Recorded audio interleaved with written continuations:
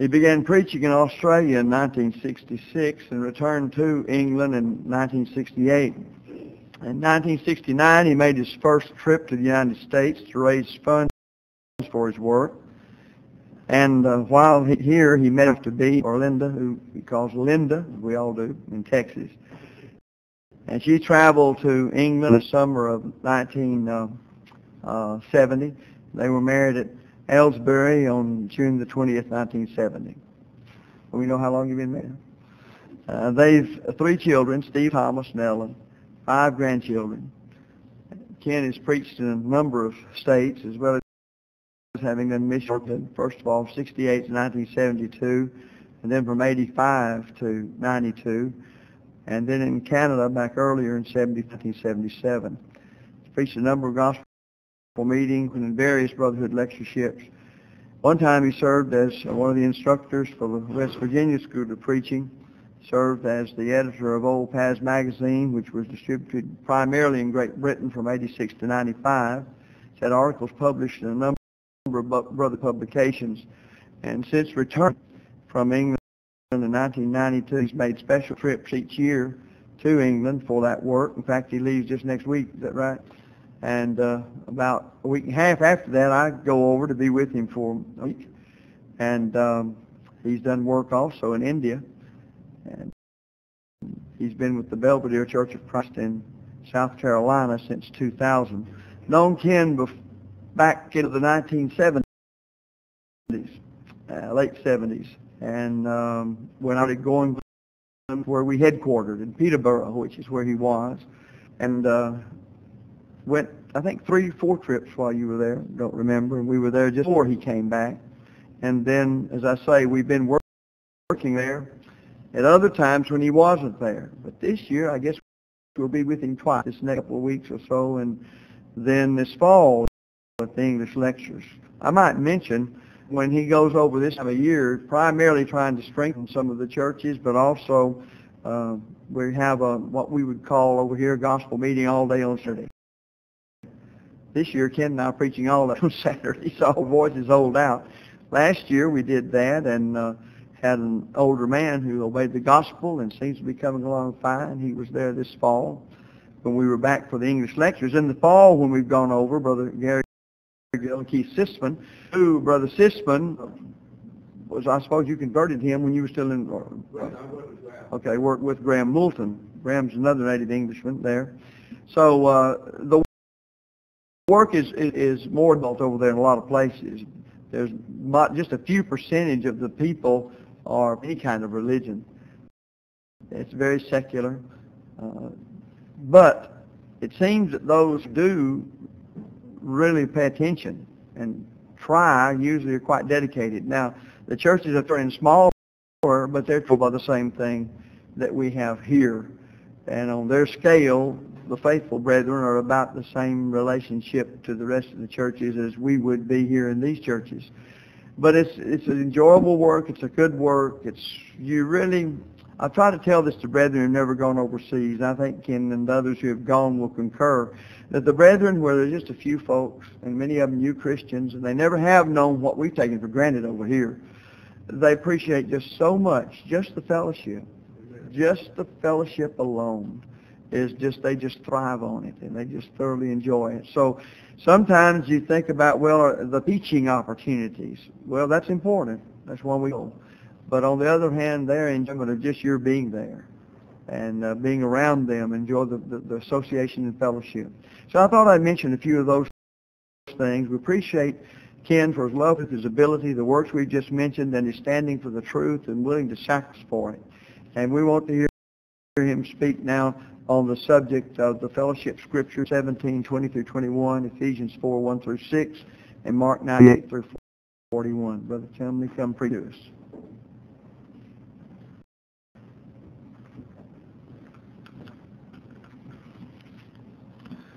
Thank you, David. Just before getting in, I'll just add something there about the one-day lectureship thing. What we do when we have that, there's several congregations scattered throughout the country. And this is an opportunity for them to get together, both for teaching and for fellowship. And also open it up, advertise it, and so consequently that's how we were able to get the one visitor last year that, as a result of his being with us, eventually obeyed the gospel before we all came home. I want to appreciate the elders here for their stand for the truth, for their lectureship. Thank you, Brother as well, for all of his efforts. Appreciate, too, the Cohns for opening up their home to me. It's been a privilege to be in their house. And above all, for the Spring congregation, for the sweet fellowship that we have together in Christ as we gather together. The theme of the lectureship this year, fellowship from God or man, is one that's very vital in our day and age, and one that has been vital. Back in 1990, the Bellevue Church in Pensacola, Florida, had a lectureship on fellowship. And from what we observed taking place in the Brotherhood, I think the statement that Tom Waycaster made on that occasion was, the theme of the 23rd Annual Bellevue Lectures, Christian Fellowship, is certainly timely. From what we observed taking place in the Brotherhood, one would few have any concept of what constitutes fellowship. I'm in agreement with what then, and I think it's even more so because it seems that not much has been learned in the intervening years. And this is vital because some either have never learned what the concept of biblical fellowship is, or they really don't know, or they're not putting into practice.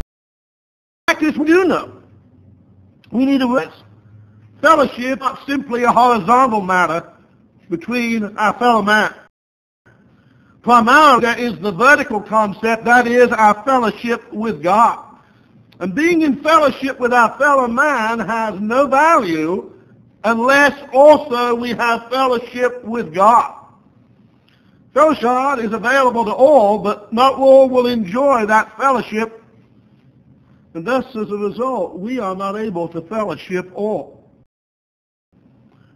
I want to quote a statement from Robert Taylor's book on fellowship that I've studied quite over the years. And he states, relative to Christian fellowship, God should have the first word, the last word, and every word in between. This is giving God his precious priority, his rightful due. Relative to fellowship, God has all prerogatives. God does the defining of fellowship, and it is his regal right to do so. Jehovah sets the boundaries of Christian fellowship, and it is his prerogative so to do. He determines whom he will and will not fellowship. He determines whom we are to fellowship and whom we are not to fellowship. He determines the blessings and boundaries of real and true fellowship. He determines when fellowship is to be withdrawn and when it is to be restored. God has treated the doctrine of fellowship like he has treated the doctrine of conversion. He sets stipulations. He legislates the laws. He conveys the conditions. He defines the demands. He does the same with the doctrine of fellowship. His supremacy and sovereignty reach throughout every fundamental facet of Christianity as a system of truth. God treats the topic of fellowship as he does the nature of the church or Bible doctrinal themes. He does the legislating. He is in the driver's seat all the way. That's a very accurate statement. And yes, we must be more interested in what God has to say about this matter. And truly, God should have the first word, the last word, and every word in between. And oh, that Brother Taylor would, and others indeed would practice the very things he teaches clearly in this particular book concerning this extremely serious and vital matter. You know, in the long ago, the prophet Amos, Amos 3:3, can two walk together except they be agreed. As we've already indicated, men can be in fellowship with one another, but they're agreed, or as some would say, well, so long as we agree to disagree. But Scripture teaches that we must first have fellowship with God. Can we have fellowship with God unless we are in agreement with him? Our lesson this afternoon is going to be looking at some of the fellowship scriptures that hint upon this. Teaching and fellowship are unquestionably very related. And thus, there cannot be true fellowship without obedience to the teaching of God's Word. Brother Gus Nichols wrote in the Bible way back in 1973 these words: "Fellowship there must not be upon the basis of false doctrine, but by abiding in the realm of revealed truth as it is in the Bible. God does not want a unity or fellowship which is built on compromising the Word of God. We must believe, teach, and follow the truth whether or not we're in fellowship with others to be Christians. Fellowship automatically results from strictly believing in the truth of the gospel, or in other words, by loyalty, following the teaching of the New Testament scriptures under which we live today." In the matter of fellowship, fellowship always involves union, but not all union is fellowship. You know the old statement about you can tie two cats together by the tail, throw them over a clothesline. You've got union, but there's no way you're going to get unity. Fellowship also involves the matter of partnership. Curtis Cates made this statement: "It means partnership, working together agreeably, having one common goal toward which we strive together." Think of the homogeneity involved in the fellowship of Christ-minded brothers and sisters. If there is no agreement, there can be no fellowship. How important that is that we consider these matters. You know, the passages that we're to look at this afternoon in John 17, Ephesians 4, and Mark 9 are passages that are normally studied in connection with of unity. But as Franklin Camp so well stated long ago, fellowship and unity are but two different sides of the same principle. They're involved together. John 17, 20 through 21, "Neither pray I for these alone, but for them also which shall believe on me through them, that they may be one, as thou, Father, art in me, and I in thee, that they also may be one in us, that the world might believe that thou hast sent me."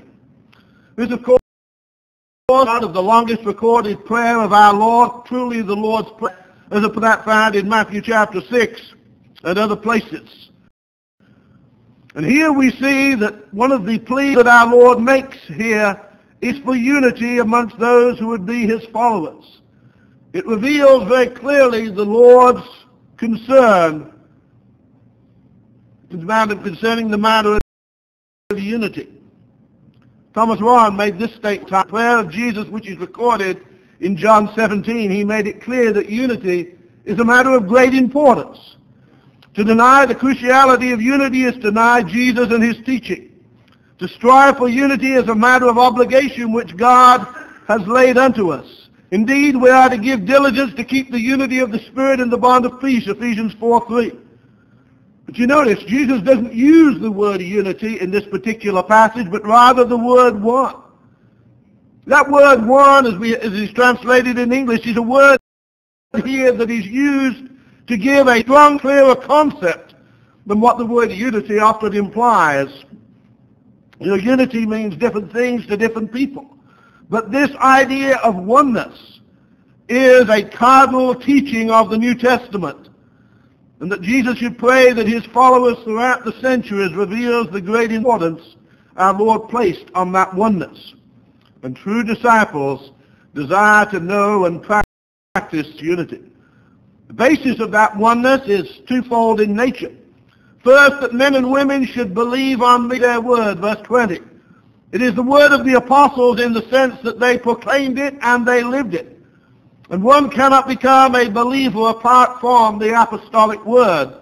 There's no other way to bring man to God except through the teaching of the word of God. Secondly, oneness is based upon the abiding doctrine of the word of God. John tells us, "Whosoever transgresseth and abideth not in the doctrine of Christ hath not God. He that abideth in the word of Christ, he is both the Father and the Son." 2 John 9. The oneness then is limited to those who are in Christ Jesus. And we know how one gets into Christ. By being baptized into him, Galatians 3:26 and 6, 3 and 4.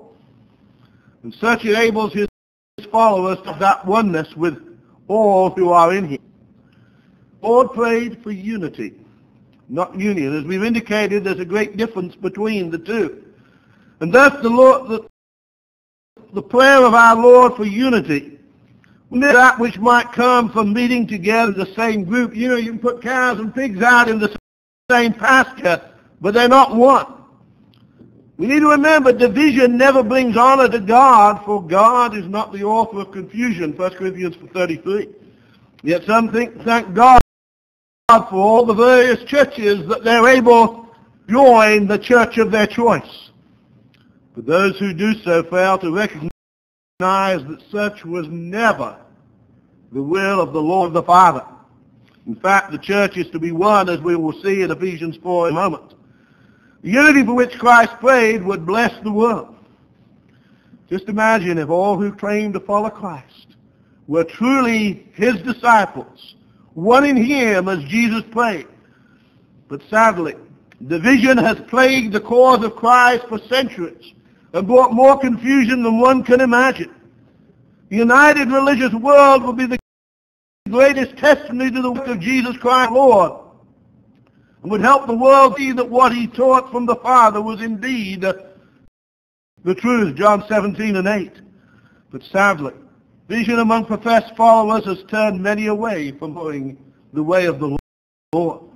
And thus, when different and contrary things are being taught, is it any wonder that many have difficulty in understanding what New Testament Christianity really is? Unity of teaching, practice, and life, the very basis of the Savior's prayer, must be answered in order that all who travel toward eternity can find the Lord's way. The concept of unity and diversity, the idea of simply agreeing to disagree, as we've heard before, is not the Lord's way and is no part of the Lord's prayer. Because we are taught that the disciples are to all speak the same thing, and that there are to be no divisions among them. 1 Corinthians 1 and verse 10. But this our Lord prayed for thus is based upon sound doctrine. In 2 Timothy 4, 3 and 4 we read, for the time will come when they will not endure such, but after their own lust shall they heap to themselves teachers having itching ears. And they shall turn away their ears from the truth and shall be turned to fables. Notice it's sound doctrine, the body of doctrine. Not doctrines as if many different teachings can be acceptable, but doctrine as part of the single body of truth that is to be taught. And the only basis for unity in teaching and practice is within the Word of God. There is indeed no other way to achieve doctrinal unity except through the only source of sound doctrine, the Word of God. Unity the Lord prayed for is seen in the early church in Acts 4 and 32. So Acts 2:42 tells us why, because they can steadfastly in the apostles' doctrine. Apostle Paul urged the Philippian brethren to stand fast in one spirit with one mind, striving together for the faith of the gospel. Jude wrote about contending only for the faith that was once for all to the saints, Jude 3. It is the doctrine, the goal, the faith that becomes the basis upon which one begins to build unity. And when men fail to follow such, they leave the unity for which our Lord prayed. The kind of oneness for which the Lord prayed was to be patterned after the perfect pattern, as thou, Father, art in me, and I in thee, verse 21, John 17. Can anyone imagine the Father and Son being divided on matters of doctrine? We get advocates of false doctrine, the unity and diversity. I'd have us believe that such is acceptable in harmony with our Lord's prayer. The unity that we should have attained by being into Christ, and we get into him through our obedience to the gospel. In order to maintain that fellowship with the Father, we continue to walk in the light. 1 John 1 and verse 9. We must willingly be obedient to the teaching of God's word, in order that we might indeed be in fellowship with the Father and the Son. If we're not in fellowship with it, any fellowship we might enjoy would be the wrong kind of fellowship. Notice this from Brother Noah Hackworth. He said, if there is unity, be fellowship. Both are based upon the commands of Christ. Whether we have unity and fellowship depends upon whether we are obedient. In the very shadow of the cross, he prayed, for the words which thou gavest me I have given unto them, and they received them, and know of a truth that I have come from thee. John 17 and 8. I have given them thy word, verse 14. Neither pray I for these alone do I pray, but for them also that believe on me through their word. They may all be one, even thou, Father, art in me, and I in thee, that they also may be one in us. Verses 20 and 21. It was through the reception of the apostles' word that the unity for which the Lord prayed was accomplished. And fellowship was enjoyed for the same reason. I want to quote from a bulletin article by B.J. Clark of last November. He said, in short, Jesus prayed that his followers, i.e. those who believed on him through the word of the apostles, would enjoy and participate in the same kind of unity shared by the Father and the Son. Obviously, there are some aspects of the unity and others that cannot duplicate. For example, both the Father and the Son share the unity of being eternal in nature, a quality we can never attain. On the other hand, there are aspects of unity between the Father and the Son that we can emulate. The late and esteemed Brother Guy in Woods observed that Jesus and Father are one in the Godhead, one in communion, aim, and work. This is total, complete, undivided unity. When applied to the disciples, unity in all matters of doctrine and practice. It would not be possible to state more clearly and unmistakably the Lord's plea for the unity of fellowship for his people. Division is taught to be sinful wherever it's mentioned. The oneness between the Father and the Son, Brother Clark continues, does embrace and include unity of teaching. It is utterly inconceivable to think of the Father teaching one thing and Jesus teaching the exact opposite of the matter. And Brother Clark goes on to ask his readers to contemplate the Father and the Son having different teaching concerning how one becomes a Christian, church government, the pattern for worship, and then states, what kind of unity would that be? The very definition of Christianity is built upon the unity of teaching that exists between the Father and the Son. And we agree with that statement. But we would ask, why is it, brethren, including Brother Clark, will not apply this principle consistently? What about the reevaluation, reaffirmation of elders, the intent doctrine with regards to marriage as taught by Dave Miller? It seems some in their balancing act are using selective application of the Scriptures, and in so doing they show respect of persons. Teaching to the authority of the New Testament is not the doctrine of Christ, and as such not a doctrine that the Father and the Son hold in their oneness. I want to move on now, because of time, to Ephesians 4, verses 1 through 6. I won't read the passage, you know the passage. But here Paul's the proper attitude that must exist to maintain unity in order that one might continue in fellowship with the Father and the Son, as well as with brethren. And after having established the attitudes that must exist in verses 1 through 3, he then identifies 7 ones of unity in verses 4 through 6 that are necessary to maintain true fellowship and unity. Note, these are not the only ones of unity, as some erroneously teach, as there are others that would be just as vital. We must all, God has to say, on a given topic until we conclude that one has attained the truth. Jesus said, if you continue in my word, then are ye my disciples indeed, John 8:31. We cannot overlook anything that God teaches, and remember that the truth must be taught, for it alone will make men free, John 8:32. Passage which we have seen then talks about the attributes that we have and entreats the brethren to live in harmony with the elevated privilege that they have been given. Their manner of life might show and manifest lowliness or humility, meekness, being patient in the midst of adversity, loving with the affirmatives or humilities of the affirmatives of others, and forbearance as they love and they fulfill their responsibilities. He goes on to speak about things. First of all, the 7 elements, just briefly stated. There is but one body, the body of Christ, the church, with Christians constituting various parts of the body. I won't take the time to quote all the scriptures here. They're all in the manuscript. When one is in Christ, he is in that one body. To be members of one another as truly and as intimately as are the various parts of the human body. He then speaks of the one Spirit, that Holy Spirit that was sent to guide the apostles into all truth. John 16:13. Then there is the one hope, the hope of eternal life, Titus 2:10, etc.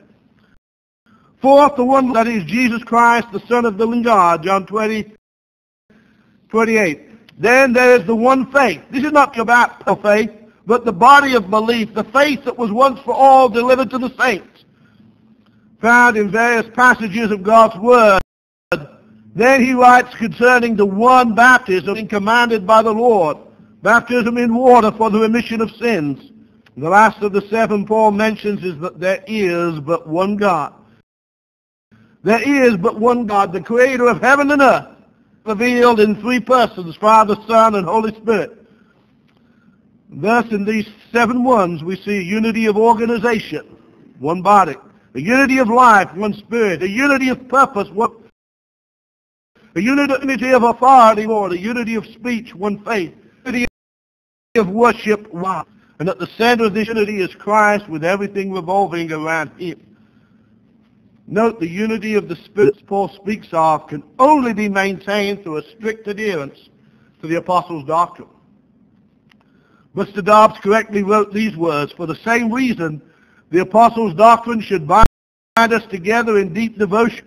Error will drive us apart in dreadful division. Therefore false teaching must not be allowed. The bane of this present day is a disposition to tolerate just about everything except intolerance. Much of the boasted union of religious groups is little more than agreeing to disagree. It's a union based upon ignorance and unbelief. You know, when brethren acquiesce to false teaching, there is only union, not unity.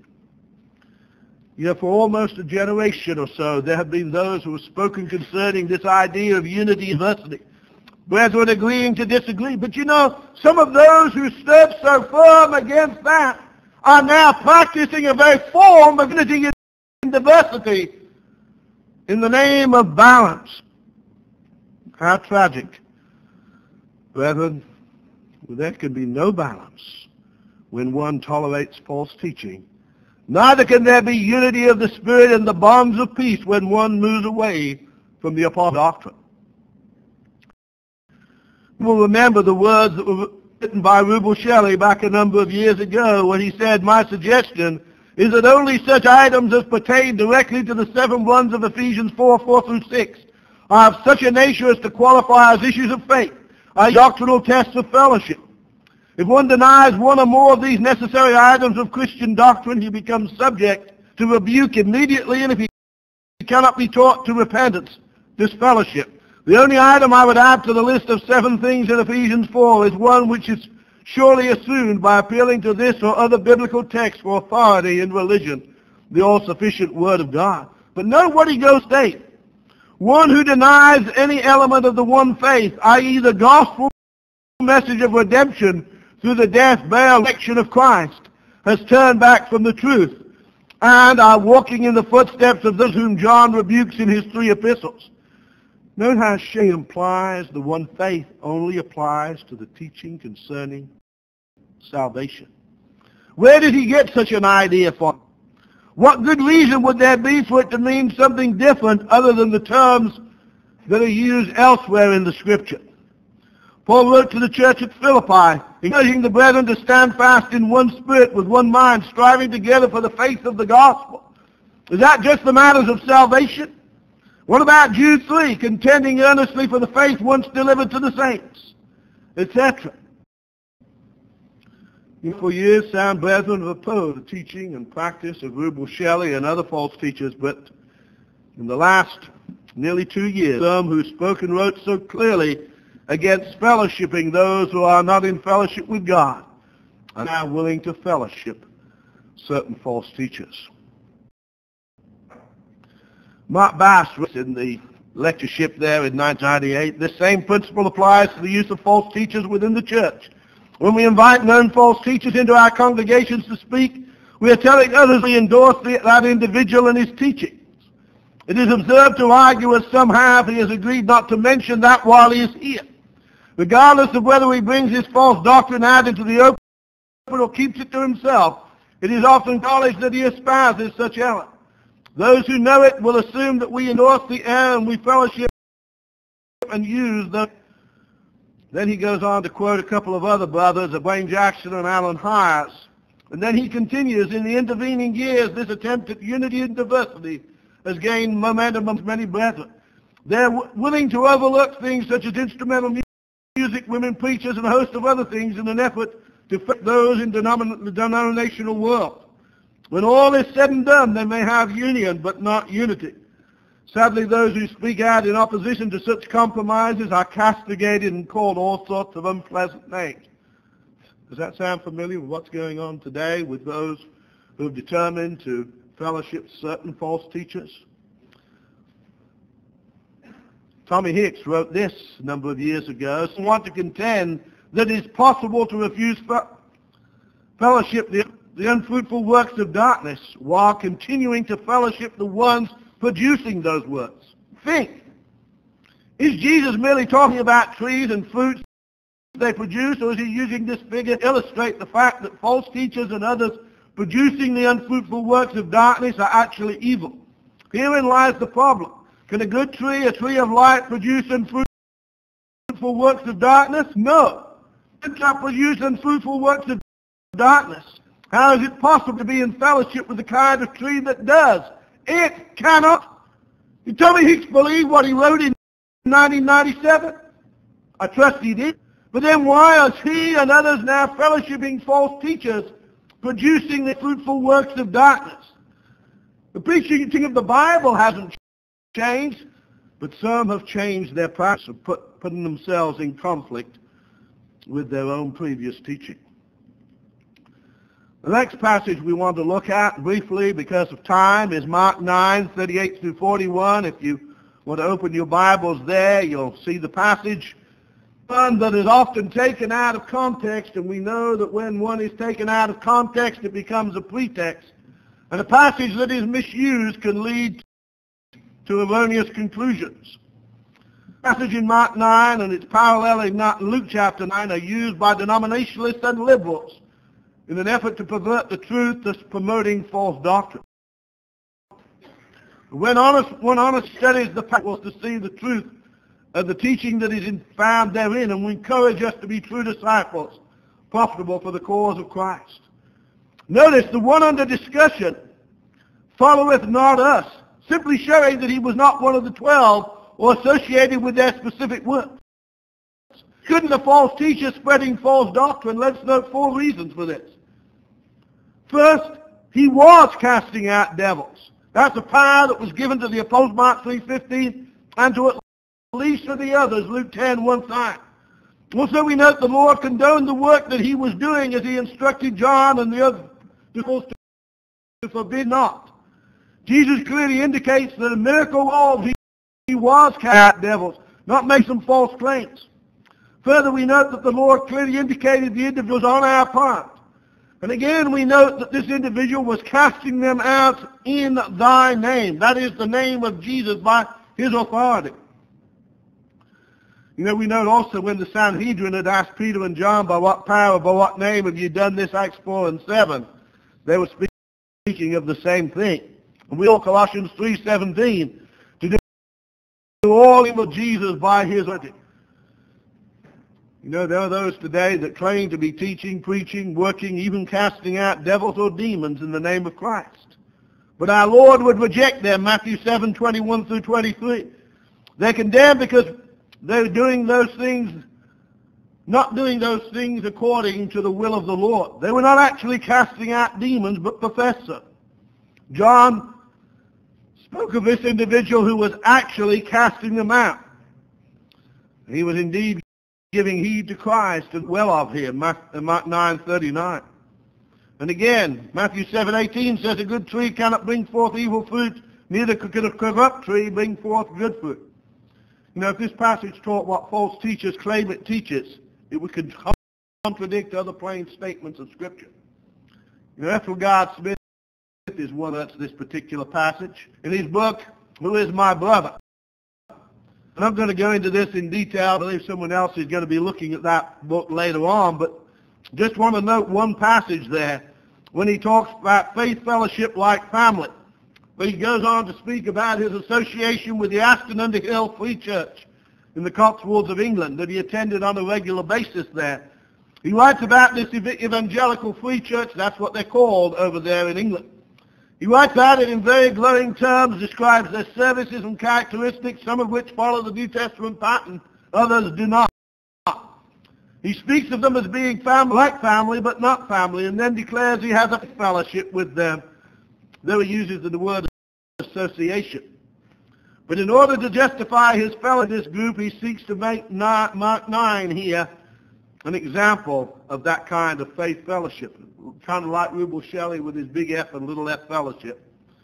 You know, when one is content to blur the lines of fellowship, one passage is as good as another to abuse in order to try and justify what you're doing. Rubel sought to find 2 levels of fellowship. Actually, God Smith comes up with 5. You know, sometimes we can also get a perverted idea of this particular passage that can also prove a verse. I want to add this here. Some people think that people cannot hear the gospel, be obedient to it, without somebody over from the United States of America go preach to them. Ever heard that? But yet we know the seed of the kingdom is the word of God. Luke 8 and verse 11. Those who study themselves can come to a knowledge of the truth and be obedient to it without ever having seen an American preacher. The church spread in the early 1800s, both in this part of the world and over the country, without people knowing about each other. They became Christians by obeying the gospel that they did in the first century. And thus they were in fellowship with the Father and the Son, often without even knowing of the existence of others. But they were in fellowship because they possessed that like precious faith. And they taught that same truth. And when they came into contact with one another, they had unity, they had fellowship in the Lord. Matt Lyon wrote an article regarding unity concerning the church and the exchange of Bibles that took place in 2006 between some liberal preachers in the church and some preachers in the independent Christian church. I hope I'm going to get time to get through these last few points here in the conclusion. God himself asked, can 2 walk together unless they are agreed? Amos 3:3, he said, we cannot walk with those with whom we disagreed on such a vital salvation issue. The pretense of union on the basis of exchanging Bibles or other such friendly gestures can suffice for conversion to what it says in his word. Now we agree with Mark in what he stated, but he either needs to explain and prove the issues that plague the church of our Lord today to reach that level of salvation issues, or he needs to be consistent in application of this principle with respect to fellowship and unity with false teachers both within and without the church. And then there are many others who need to explain and prove such in relation to the errors of Dave Miller and others. Fellowship and unity go hand in hand. Fellowship is as a result of unity. Sadly, these 2 concepts have been abused to the point that man desires fellowship and unity to the important point that they ignore the deity in the equation. We must follow the truth.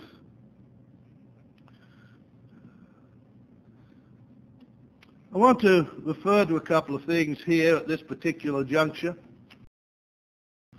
that I want to fit in and conclude. Concerning this matter of fellowship and unity with the independent Christian church that's been bandied about by some of the liberals amongst us.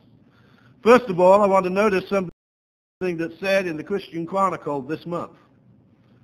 Church faces an identity crisis, and it's interesting that one of the first people they speak to here is one of the most liberal preachers in the area, Steve Sanderford of Southeast Central.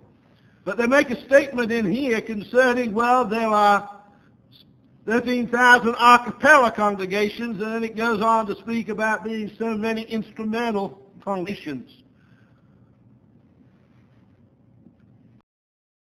Where'd they come up with such an idea? They're either the Lord's church or they're not. Are they in fellowship because they use the instrument? We don't, this unity and diversity going to seed as well. But it's not just the instrument that's an issue. In the February issue of the Restoration Herald, I have here an article from the editor lamenting some of the problems in the independent Christian church at this time, and he's saying, we're at the point of deciding again concerning certain things with respect to truth. And he lists a number of items, and read some of them, more than I'll have time to read. Is baptism with salvation? In baptism are we united with Christ and thus become a part of his body, the church? Can people become part of Christ's church without baptism for the remission of sin? Can the main sinner's prayer be substituted for baptism was commanded by Christ? Important is that. Can we have preachers in our pulpits who do not believe in Bible baptism? If we can't have them preaching, can we have them teach preacher boys in Bible colleges? You say, surprised at how many denominationalists are employed by our colleges these days. Is baptism generally important? Think of those who do not believe that it is, speak on important convention programs. And on he goes. There's a whole list of over a dozen things, all basically connected with baptism, that they don't even have unity in teaching on either. And yet we're saying that we've got fellowship with them. Somebody doesn't even understand what Bible fellowship is all about.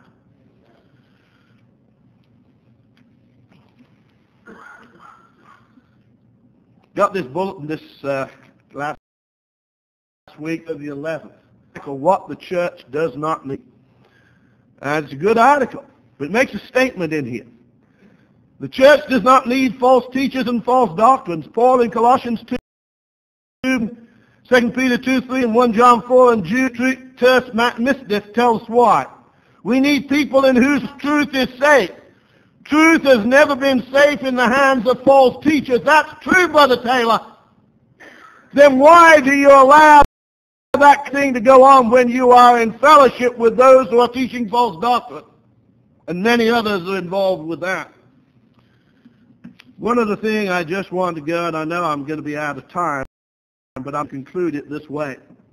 You all know what's been stated about by Rick Astley and what's going on at Richland Hills, and how he's defying the introduction of instrumental music into the worship. That we need to have the both and church, both with the instrument and without the instrument. Brethren, we've got folk now in the matter with regards to fellowship that want the both and church. When it comes to the matter of false teaching, with respect to certain individuals. We've got to have the both and church when it comes to the matter of the reevaluation of elders. The both and church when it comes to the intent doctrine on marriage. How many more things are they going to bring in? Are they going in the MacDiva teaching on the Spirit? What else are they going to bring into this both and church that they want to have that is contrary to fellowship that is taught in the passages that we've been looking at this afternoon? Brethren, there are some brethren need to take note and to answer for where they're going in this matter of fellowship. Thank you.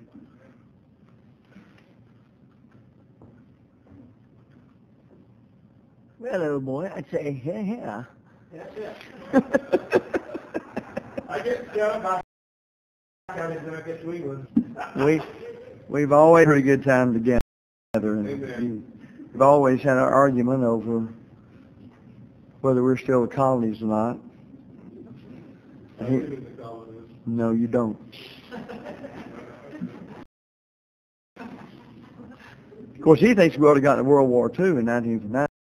I can't help it they get themselves in a mess, then we have to drag them out.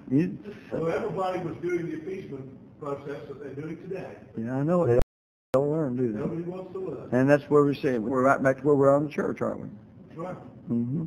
What goes around comes around. That was a very fine presented material, and all of it was good. We appreciate it very much. We got about 10 minutes, and we'll take that 10 minutes for a break, try to stretch, and what do you say, get your eyelids popped open or whatever. That was good. Thank you very much. We stand